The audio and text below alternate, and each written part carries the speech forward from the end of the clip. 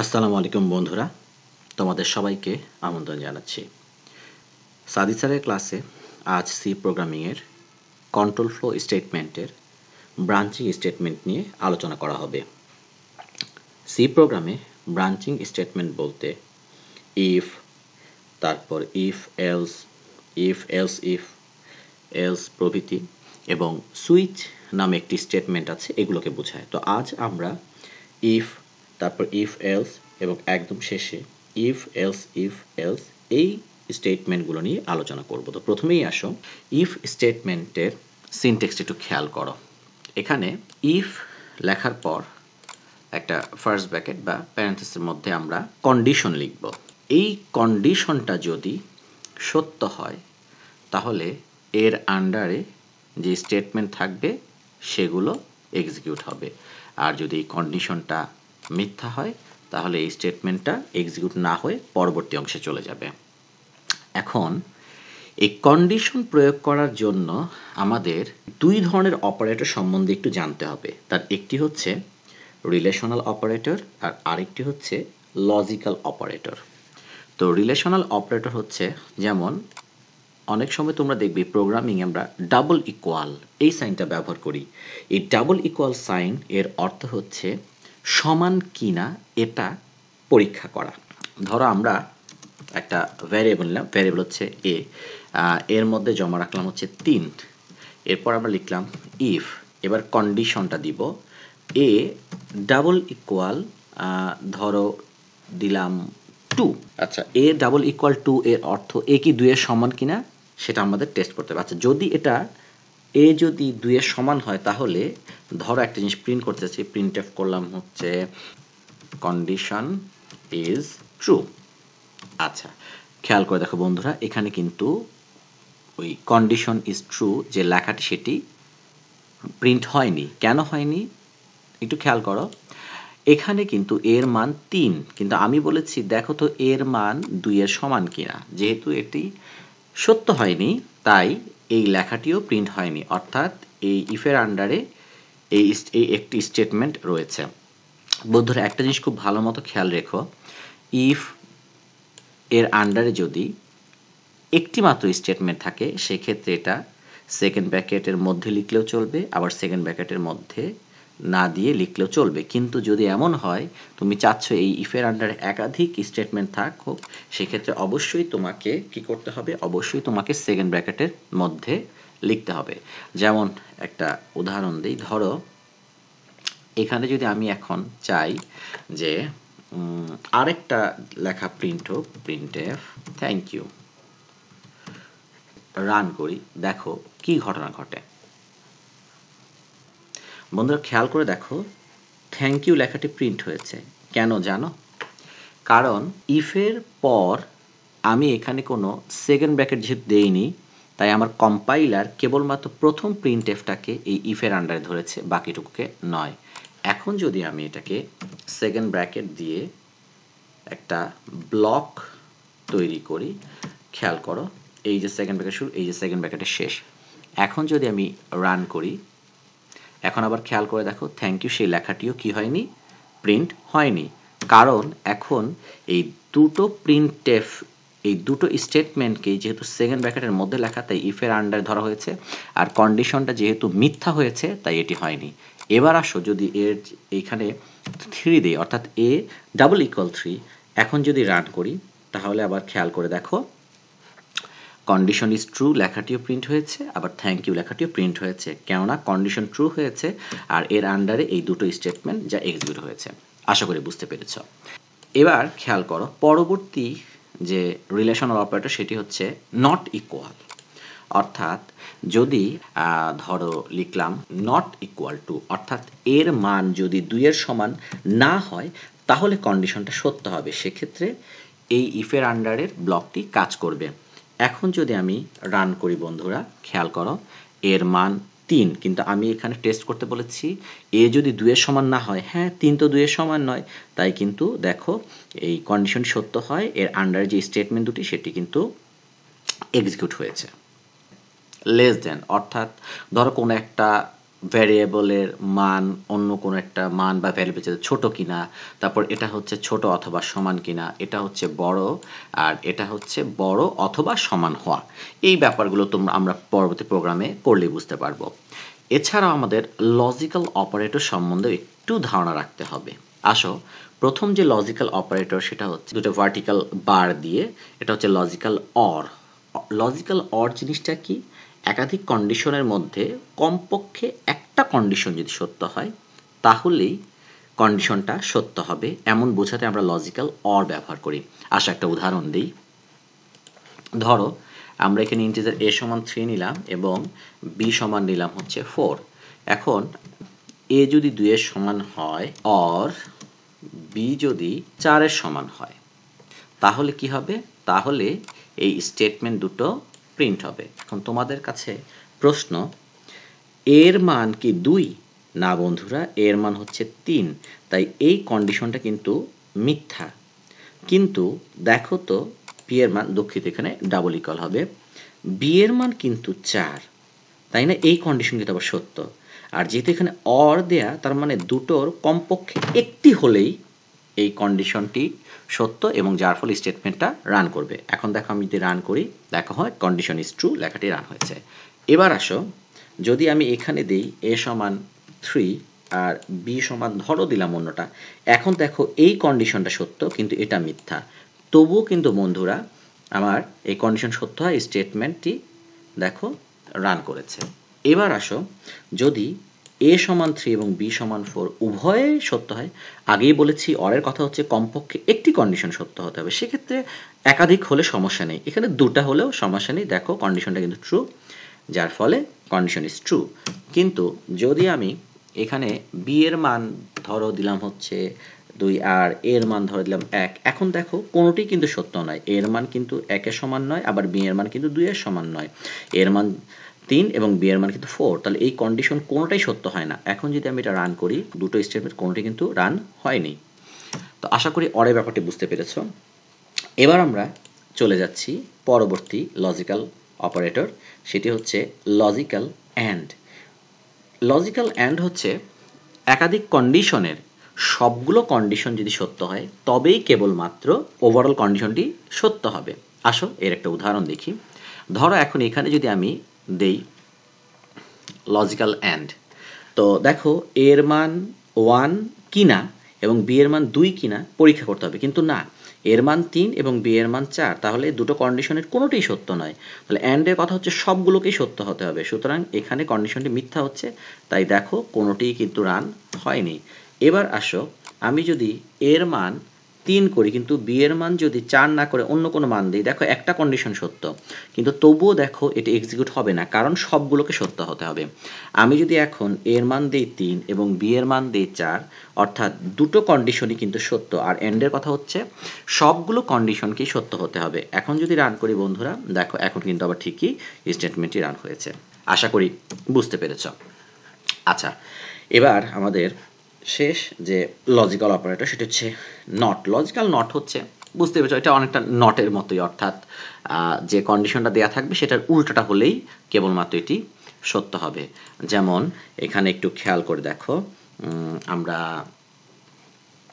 এখানে এর মান হচ্ছে 3, খেয়াল করো, আমি এখন এখানে নট অর্থাৎ এই কন্ডিশনটা যদি সত্য না হয় তাহলে এর মান তো 2 এর সমান না, তার মানে এই কন্ডিশনটা কিন্তু সত্য হলো না, অর্থাৎ এটা যদি সত্য না হয়।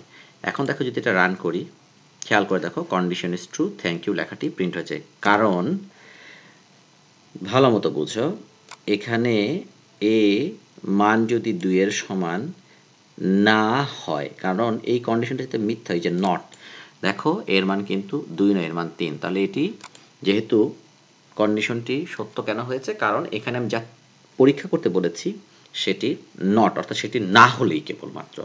এখন যদি আমি এখানে a সমান 3 দেই, তাহলে দেখো এখন কিন্তু কোনো স্টেটমেন্ট রান হয়নি, কেননা আমি বলেছি যে এটা হওয়া যাবে না, কিন্তু দেখো এটা কিন্তু হয়ে যায়, তাই এখানে কিন্তু এটি এক্সিকিউট হয়নি। তো বন্ধুরা, আশা করি তোমরা এই অপারেটর সম্বন্ধে বুঝতে পেরেছ। আমরা এখন চলে যাচ্ছি আমাদের পরবর্তী স্টেটমেন্ট, অর্থাৎ ইফ এলস। খেয়াল করো, ইফের সিনট্যাক্স ছিল ইফের আন্ডারে কন্ডিশন যদি সত্য হয় তাহলে কেবলমাত্র তার আন্ডারে যে স্টেটমেন্টগুলো সেগুলো এক্সিকিউট হবে, আর যদি কন্ডিশন মিথ্যা হয় তাহলে এটা নিয়ে আমাদের কোনো মাথা ব্যথা ছিল না। কিন্তু এখন ইফ এলসে আমাদের সেটা নিয়েও মাথা ব্যথা, অর্থাৎ এই কন্ডিশন যদি সত্য হয় তাহলে এই স্টেটমেন্টটি এক্সিকিউট হবে, আর যদি কন্ডিশনটি মিথ্যা হয় তাহলে এলসের আন্ডার যে স্টেটমেন্ট সেগুলোই কেবলমাত্র এক্সিকিউট হবে। আসলে আমরা একটা উদাহরণ দিয়ে বুঝে নেই। ধরো এখানে আমরা এজ এখানে আমি দিলাম 19। এখন আমি কি বললাম, ইফ এজ 18 যদি বড় বা সমান হয় তাহলে হচ্ছে অ্যাডাল্ট। আর আমরা এখানে একটা স্টেটমেন্টই চাচ্ছি, তাই এটা সেকেন্ড ব্র্যাকেটে লিখলেও চলে আর না লিখলেও চলে। আর এলস যদি উপরে কন্ডিশন সত্য না হয় তাহলে কি প্রিন্ট করবে, নট অ্যাডাল্ট। এখন যদি আমরা এটা রান করি তাহলে কি হয় দেখো, এজ কত, 19, অর্থাৎ 18 এর চাইতে বেশি। তাহলে এখানে কন্ডিশনটা কি, 18 চাইতে বেশি অথবা সমান হলে, অর্থাৎ greater than or equal to. তাহলে এই কন্ডিশন তো সত্য হচ্ছে, তাহলে কি প্রিন্ট হবে, অ্যাডাল্ট প্রিন্ট হবে। দেখো বন্ধুরা, এখানে অ্যাডাল্ট প্রিন্ট হয়েছে। এখন যদি আমি এখানে বয়স দিয়ে দিলাম 13, দেখো এখন যদি এটা রান করি তাহলে কিন্তু নট অ্যাডাল্ট প্রিন্ট হয়েছে। অর্থাৎ এখন কন্ডিশন সত্য হলে এর আন্ডারে যেগুলো সেগুলো হবে, আর মিথ্যা হলে এলস এর আন্ডারে যা সেগুলো হবে। এবার আসো আমরা একদম শেষ একটি স্টেটমেন্ট নিয়ে আজকের মতো আলোচনা করব। সেটি হচ্ছে if else if dot dot dot, আরও এরকম অনেক এলস ইফের পর আবার এলস আসবে। এখন এটা কি দেখো, আমরা আগে যে ইফ এলস নিয়ে আলোচনা করেছিলাম সেখানে একটি কন্ডিশন সত্য হলে কিছু একটা হবে আর মিথ্যা হলে অন্য কিছু একটা হবে। কিন্তু কখনো কখনো তো এমনও হতে পারে যে আমার একটি মাত্র কন্ডিশন চেক করে আমি ক্ষান্ত হব না, একটি মাত্র কন্ডিশনের পর এমন হতে পারে আর একাধিক কন্ডিশন টেস্ট করা লাগতে পারে। এর একটা উৎকৃষ্ট উদাহরণ হচ্ছে যেমন গ্রেড পয়েন্ট।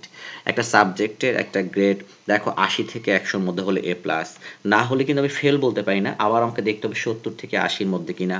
তারপর আমাকে দেখতে হতে পারে এটা যদি না হয় তাহলে 60 থেকে 70-এর মধ্যে, তার মানে একাধিক কন্ডিশন। তাহলে যদি কখনো আমাদের একাধিক কন্ডিশন বিশিষ্ট হয় সেক্ষেত্রে আমাদের if else if dot dot dot else এই স্টেটমেন্টটি আমরা ব্যবহার করব। সেক্ষেত্রে প্রথম ইফের আন্ডারে একটা কন্ডিশন দিব, এই কন্ডিশন যদি সত্য হয় তাহলে যা যা হবে তা এর আন্ডারে, আমি আবার বলে দিচ্ছি, স্টেটমেন্ট যদি একটি হয় তাহলে সেকেন্ড ব্র্যাকেটের ভিতরে লিখলেও চলে না লিখলেও চলে, তবে একাধিক হলে অবশ্যই সেকেন্ড ব্র্যাকেটের মধ্যে ব্লক আকারে লিখতে হবে।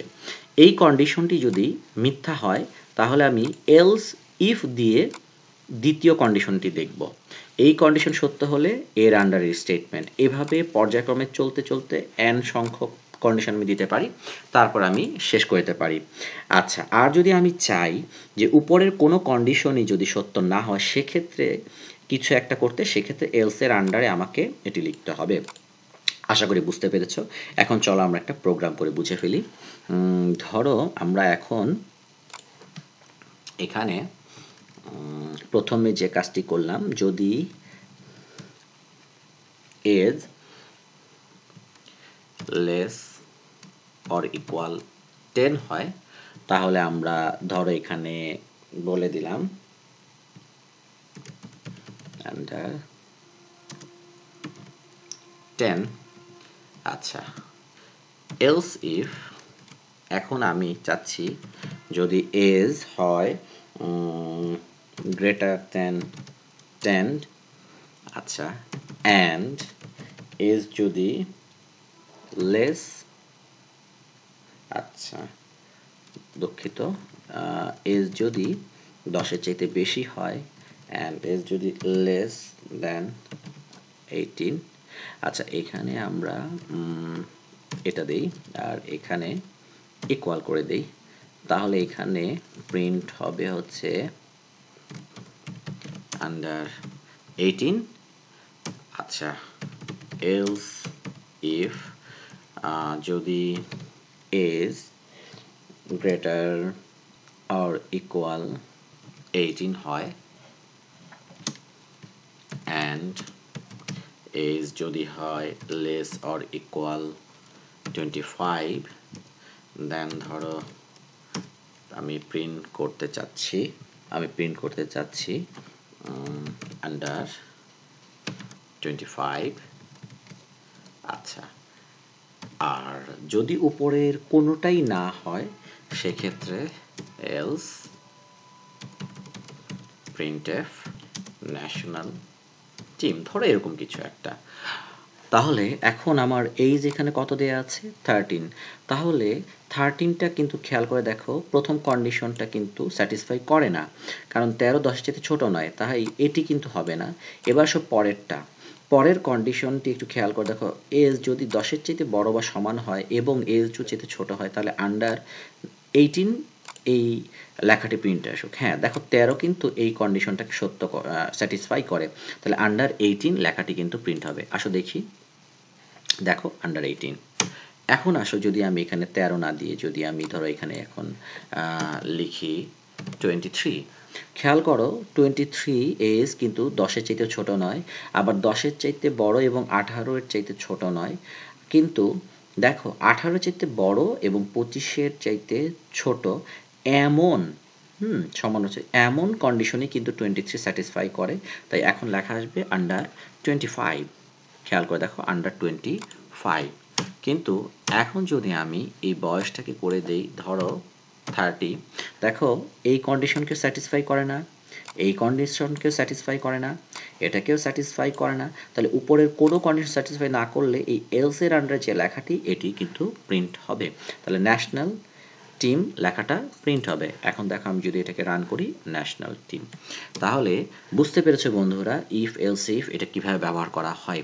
আমরা পরবর্তীতে ইফ এলস ইফ নিয়ে অনেক ধরনের প্রোগ্রাম আছে, যেমন লিপ ইয়ার, তারপরে তিনটি সংখ্যার মধ্যে বড় ছোট সংখ্যা, এছাড়াও আমরা যখন বিভিন্ন ক্ষেত্রে কন্ডিশনাল চেক এরকম কোনো ব্যাপার স্যাপার আসবে তখন আমরা কিন্তু এই কন্ডিশনটি ব্যবহার করব।